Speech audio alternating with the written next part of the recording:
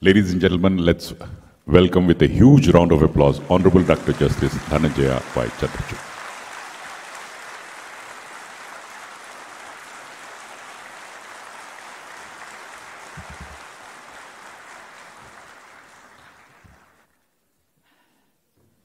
My colleagues from the Supreme Court of India, Justice A.S. Bopanna, Justice B.B. Nagaratna, whom I very fondly call Nagu, Justice Arvind Kumar, Chief Minister of Karnataka, Sri Siddaramaiah ji, Justice N.V. Anjaria, Chief Justice of the High Court of Karnataka, Judges of the High Court, Sri Harisha A., President Karnataka State Judicial Officers Association, Sri H.K. Navina, General Secretary Karnataka State Judicial Officers Association, all the judges in the district judiciary, ladies and gentlemen. ಎಲ್ಲರಿಗೂ ನಮಸ್ಕಾರ ಮಾತು. ನನ್ನ ಋತುಪೂರ್ವಕ ಶುಭಾಶಯಗಳು.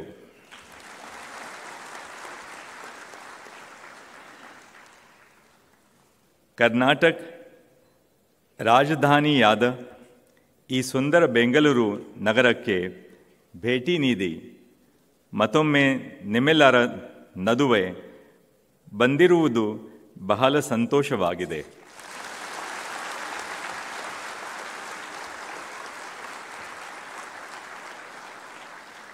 I share a close affinity with the state of Karnataka and the charming city of Bangalore. I've had the privilege of visiting the city several times. I think I'm almost a veteran in this auditorium. I've been here 4 times before at least, and this is my 5th visit here. Bangalore often serves as an escape from the extreme heat or cold weather in Delhi. And as the elections come near, the heat tends to increase in Delhi naturally. I believe that the cliché about the famous Bangalore weather is also symbolic of its people.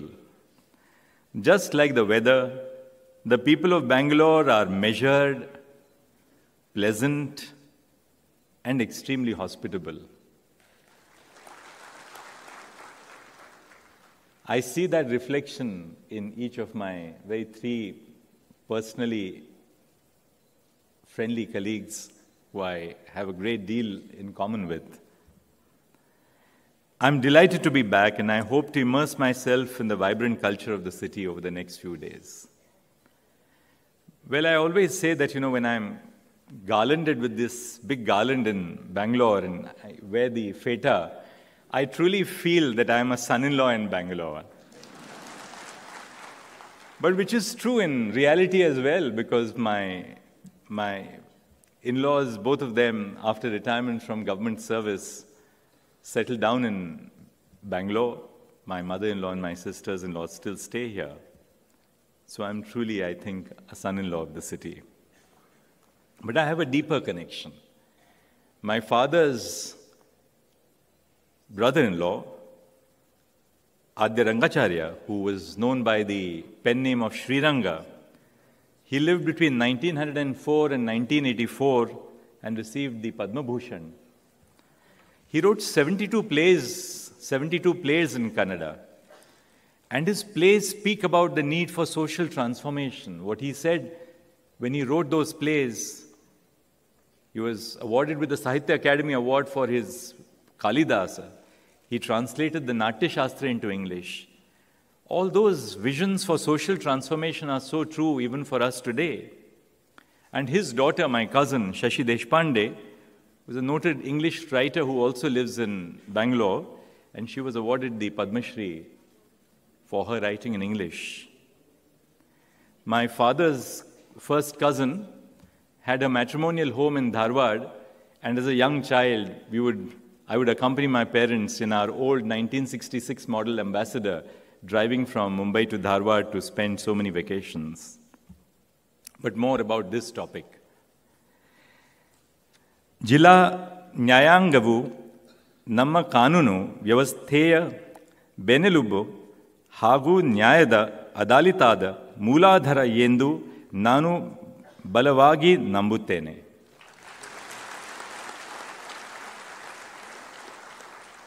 I truly believe that the district judiciary is the backbone of our legal system and the cornerstone of the administration of justice. ಅದು ನಮ್ಮ ನಾಗರಿಕರಿಗೆ ಸಂಪರ್ಕದ ಮೊದಲ ಬಿಂದು. You are the first point of contact for our citizens who approach the court. ನ್ಯಾಯಾಂಗ ಅಧಿಕಾರಗಳಿಗಾಗಿ ನ್ಯಾಯದ ವಿತರಣೆಯಲ್ಲಿ ಪ್ರಮುಖ ಪಾತ್ರವನ್ನು ವಹಿಸುತ್ತೀರಿ.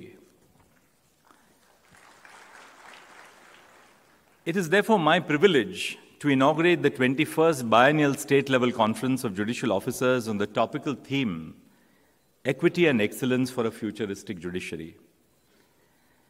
As judges of the High Court and the Supreme Court, we are often perceived to be detached from the realities in our district courts.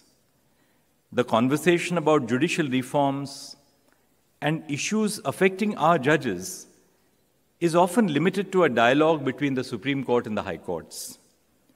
Conferences such as this serve as a departure from this tendency, recognizing that it is our district judges who are the first point of contact for our citizens. As the previous speaker said, recently the Supreme Court, in collaboration with the Gujarat High Court, organized the All India District Judges Conference in Kutch. And we are planning another conference for district judges, almost 1,000 district judges in Delhi as well. The topic for this conference and the theme is equity and excellence for a futuristic judiciary. What do we mean by futuristic? By futuristic, we mean a modern judiciary, but above all, a judiciary which also can meet the challenges of our times. And those challenges are never static. Those challenges are to respond to the evolution and the rapid progress which is being made in our societies. But when we talk about equity, we go back to the foundational values of our Constitution.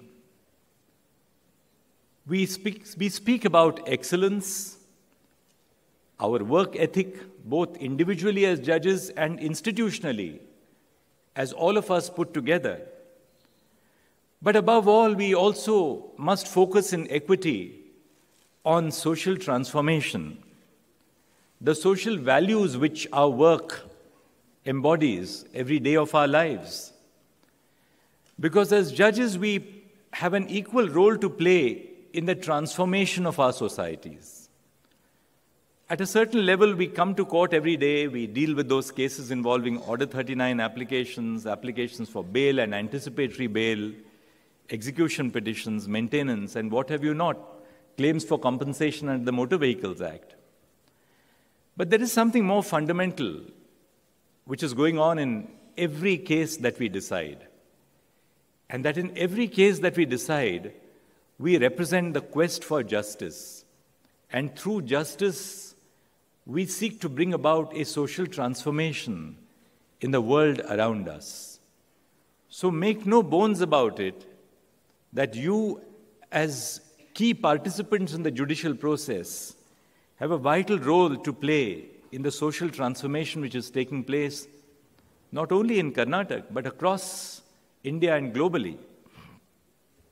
I must appreciate that the themes for our conference are well curated and reflect several important issues that warrant larger discussion, including the issues and challenges in civil and criminal trials.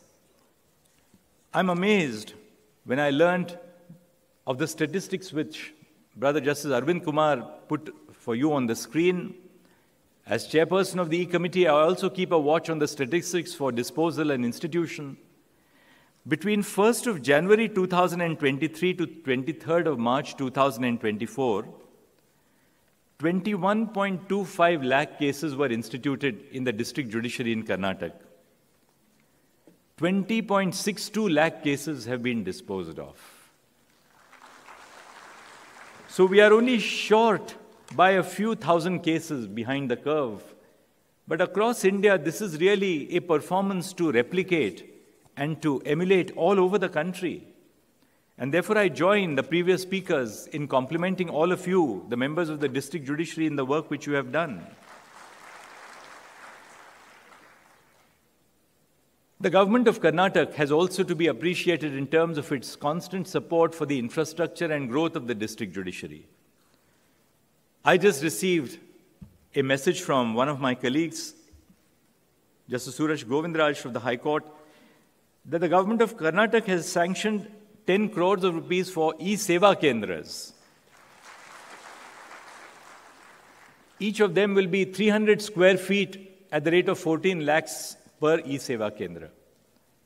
Brother Justice Bopanna highlighted a very important aspect, that in the march of technology, we should not leave any citizen behind, because there is an internet divide. The government of Karnataka has sanctioned laptops for all government pleaders and judicial personnel who man their litigation in the courts. But every one of our lawyers does not necessarily have a laptop or even a smartphone. Now, how do we ensure that technology does not leave anybody behind? That we intend to do by providing these e-Seva Kendras, in which every conceivable facility in terms of information and communications technology is made available to each citizen who accesses justice. I'm particularly pleased to see the inclusion of a session focused on work-life balance and stress management. The capacity to manage stress is significant in the life of a judge, especially for district judges. As judicial officers, you regularly engage with vulnerable litigants, many of whom look to you for justice. Many of the people who come to us are stressed about the injustice which has been caused to them. And sometimes in their dealings with us as judges, they cross the line. As Chief Justice of India, I see so many lawyers and litigants crossing the line when they speak to us in the court. The answer when these litigants cross the line is not to use the power of contempt, but to understand why they have crossed the line. There must be some deep-rooted injustice which they are confronting, which is why they sometimes say things which they do not otherwise want to say, as so many times happens within our own families. In these contexts, the responsibility you carry is immense, necessitating a calm and compassionate approach. Maintaining a work-life balance is integral to fulfilling these duties effectively. A judge who is overwhelmed with work and unable to prioritize personal time with family and self-care may struggle to perform optimally. Therefore, the ability to manage stress and achieve work-life balance is not separate from, but rather intertwined with delivering justice completely. They always tell physicians and surgeons, "Physician, heal thyself." Because before you heal others, you must learn how to heal yourself. The same is true about judges as well. You heal others. You bring peace to conflicting disputes and disputants. But you must first learn to heal yourself when you heal others. We live in difficult times. We live in times of the social media where work which we do is being constantly assessed. The Supreme Court of India has put all its important hearings on a live streaming platform, and we are watched all over the country. But we can also be trolled as a result of that. I'll just give you one example.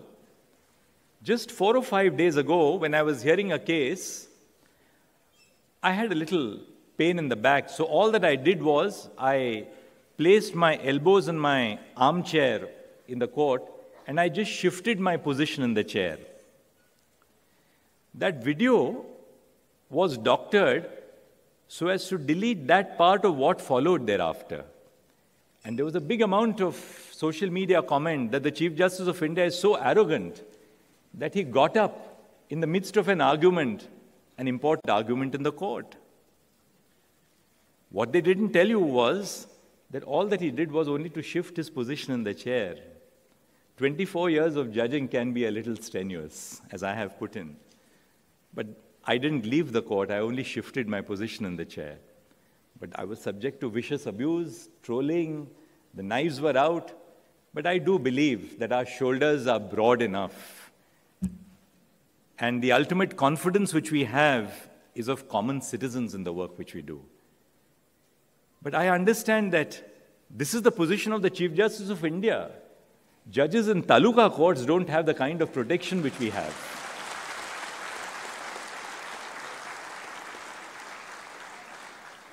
I've heard of stories where, in my parent state, the state of Maharashtra, a young judge, civil judge junior division, is told by a member of the bar, if you don't behave with me, I'll ensure that the High Court transfers you from this station. In other states, when I was Chief Justice of the state of Uttar Pradesh, the High Court of Judicature at Allahabad, there were some stories which I constantly heard every day about the manner in which young judges, middle-level judges, and senior judges were treated. You are blessed to belong to a state where these stories are only heard about and not witnessed during your day-to-day work. But I do understand the difficulties through which you travel when you do your work every day. Although there are points of convergence, most of the problems plaguing the district courts significantly differ from those affecting the high courts and the Supreme Court. In fact, given the plurality of experiences in our country, the issues faced by one district court are often incomparable even with the court in the neighboring district. In such a scenario, it is a methodology that we use to diagnose the problems plaguing our district judiciary, which assumes immense importance. The answer lies in comprehensive data collection and research. A famous American statistician has said, "In God we trust. All others must bring data." For a long period, our inability to address the diverse problems affecting the district judiciary arose from the lack of data on the cases, pendency, and infrastructural gaps in the district courts across the country. Today, the National Judicial Data Grid, or NJDG, acts as a comprehensive database, providing real-time data on district courts on an online platform. The NJDG works as a monitoring tool to identify, manage, and reduce the pendency of cases. We have set up the iJuris platform, which gives us a real-time evaluation of the infrastructure in the district judiciary. The Supreme Court, too, has several teams which are working towards institutional reform. The E-Committee of the Supreme Court and the Computer Cell have spearheaded several projects that seek to bridge this gap, using modern technology to improve the quality of data, its collection, and analysis to devise judicial reforms.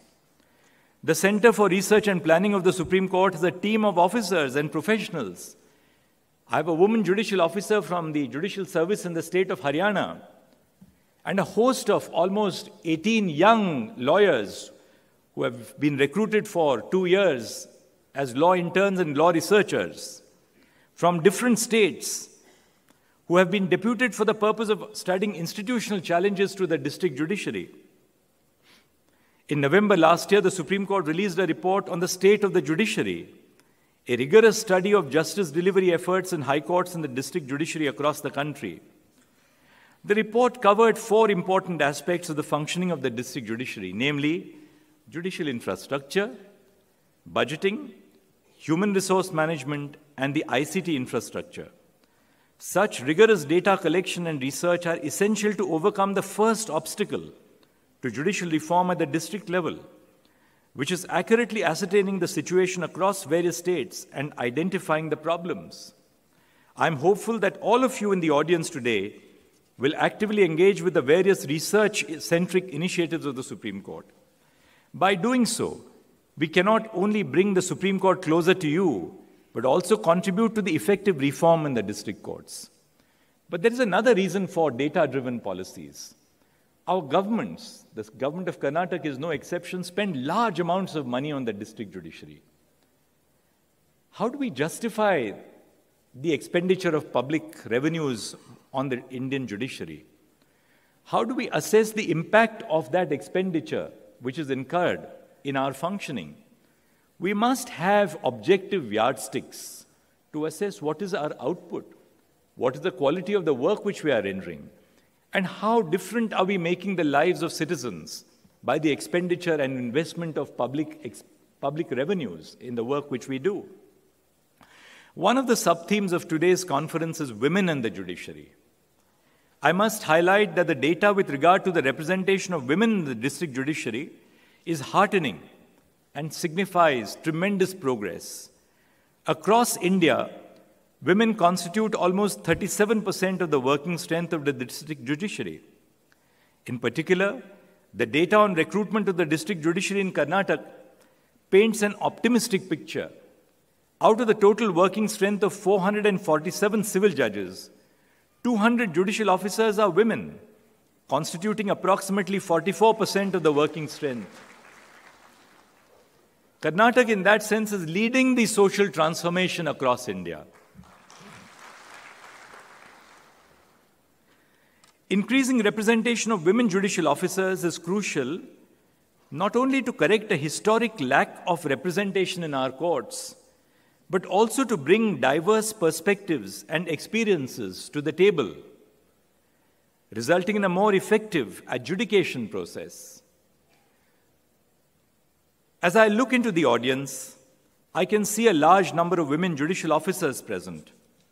Your contribution to the judiciary is of immense importance, and you serve as a source of inspiration for future generations of women aspiring to pursue careers in law and the Indian judiciary. An increase in the number of women judicial officers is undoubtedly an essential step to creating an inclusive and representative judiciary. However, a mere increase in the number of women is not sufficient. The next step is to create an atmosphere that is conducive for women judicial officers to carry out their functions effectively without hindrances and as equal participants in the justice delivery mechanism. Creating such an inclusive atmosphere requires active efforts from all quarters, the government, the High Court, and most of all, fellow male judicial officers as well. Our courtrooms, both in terms of physical infrastructure and in their effective functioning, were traditionally tailored to suit the realities of a biological man. There was a time when our district courts did not even have the facility of a separate washroom for women. Today, over 80% of district courts across India have a separate women's washroom. However, it must be highlighted that women have distinct sanitation needs compared to men, especially with regard to menstrual hygiene. Therefore, it is not enough to have separate washrooms. Such washrooms must also be female-friendly, providing for their unique sanitation needs. Only a meager 6.7% of district courts across India have washrooms that are female-friendly and have the facility of sanitary napkin vending machines. Almost 4 years ago, the Karnataka High Court installed sanitary napkin vending machines on the recommendation of my sister, Justice Nagaratna. Such initiatives must not be restricted to only our Supreme Court and the High Courts, but also spread to our district courts across the nation. It is the courts at the district level that act as the first point of contact for a woman litigant and serve as a workplace for thousands of women lawyers, judicial officers, and staff. We must not forget the women staff who are working in the district judiciary. They require these facilities equally with lawyers and judges. The conference includes a discussion on challenges in civil and criminal trials. Generally, constitutional courts are widely regarded as bastions that safeguard fundamental rights and ensure constitutional protection.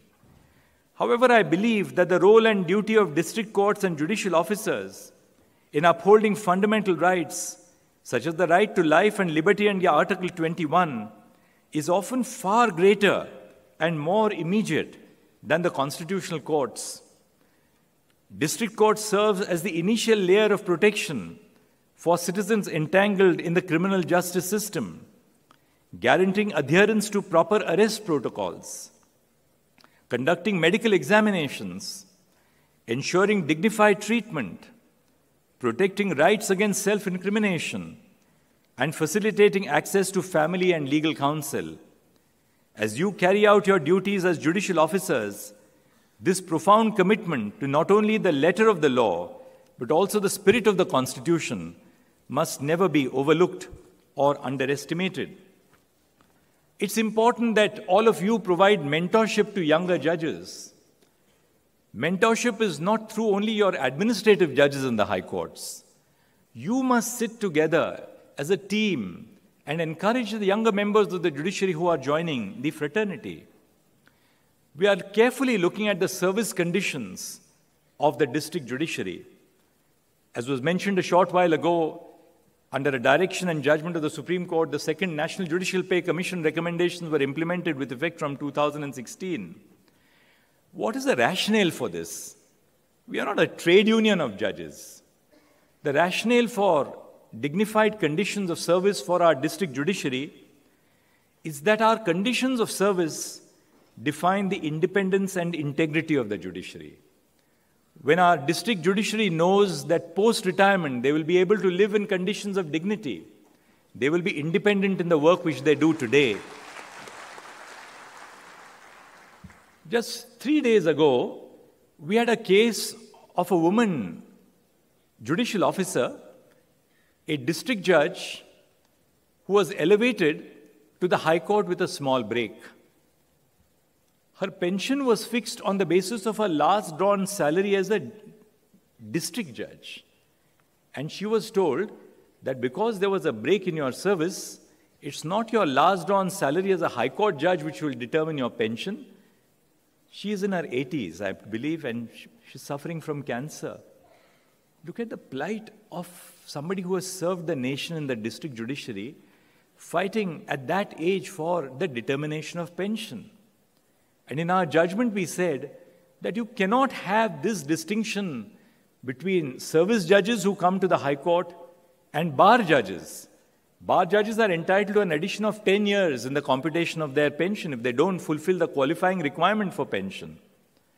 But on the other hand, a district judge was told that your pension will be on the basis of the last drawn salary. We said this distinction, the birthmarks between service judges and bar judges, has to be erased when you become judges of one institution. Medical treatment. We have provided in our judgment that we must provide cashless medical treatment for our district judges and for their dependent families, aged parents who depend upon them for support. But something very interesting was narrated to us by a team of district judges who are just in our court to observe the proceedings. They said, sir, it's very well to say that you will provide cashless treatment, but in many states in India, and I'm not speaking about Karnataka, I'm speaking as Chief Justice of India, in many states, the hospitals for cashless treatment are selected by inviting tenders. So the L1 bidder gets the contract. Now the L1 bidder always works on volume. So they will try and reduce the bid quoted so as to get the contract and then compromise on the quality of the treatment. So these are small issues, and therefore we directed that the high courts must constitute a permanent committee consisting of 2 senior judges of the High Court, the Finance Secretary, the Health Secretary, and the collectors of each district, so that you can identify those hospitals which are truly capable of proper treatment for our judicial officers. I'm thinking very seriously of career educational advancement for our judicial officers. Why should we not invite more and more judicial officers to curate postgraduate degree programs during the course of their service, so as to enable them to understand how the world around us is shaping and reshaping our lives? Before concluding, I would like to quote the famous playwright and novelist, Dr. Shivram Karant, famously called the Rabindra Tagore of modern India. And Dr. Karant, in a poem, wrote, Marada ಮೇಲೆ ಕುಳಿತ ಹಕ್ಕಿಗೆ ಕೊಂಬೆ ಮುರಿದ ಬೀಳುವ ಭಯವಿರುವುದು, ಏಕೆಂದರೆ ಅದು ನಾಮ ಬೀರುವುದು ತನ್ನ ರೇಖೆಗಳನ್ನೇ ಹೊರತು ಕೊಂಬೆಯನ್ನಲ್ಲ. ಹಾಗೆಯೇ ನಮ್ಮ ಸಾಮರ್ಥ್ಯದ ಮೇಲೆ ನಮಗೆ ಸದಾ ಆತ್ಮವಿಶ್ವಾಸವಿರಲಿ. We have recently appointed judge of the Karnataka High Court from the High Court of Kerala, our sister Justice Anu Sivaraman. I'm not sure whether Sister Anu has still picked up the nuances of Kannada, so I'll translate the poem which I just narrated of Dr. Shivaram Karanth. What Dr. Shivaram Karanth says is, for the bird sitting on the tree, there is no fear of falling because of the branch breaking. The bird trusts its wings and not the branch. Similarly, we should always have confidence in our own abilities. As judicial officers, each one of you must keep these words of Dr. Karanth in mind. You have been endowed with an important responsibility to do justice without fear or favor. And please remember this: without fear or favor, when you decide to grant bail to people who are yearning for the grant of personal liberty. Do it without favor, but equally important, do it without fear. Have faith in your abilities, and do not hesitate to make bold decisions while adjudicating the cases before you. The branches beneath your wings, the High Court and the Supreme Court, are there to support you, but you must also have confidence in your own ability to soar. So then may I conclude by saying, Nimma mundina ಪ್ರಯತ್ನಗಳಲ್ಲಿ ನಾನು ನಿಮಗೆ ಶುಭ ಹಾರೈಸುತ್ತೇನೆ. ಎಲ್ಲರಿಗೂ ಧನ್ಯವಾದಗಳು. ನಮಸ್ಕಾರ.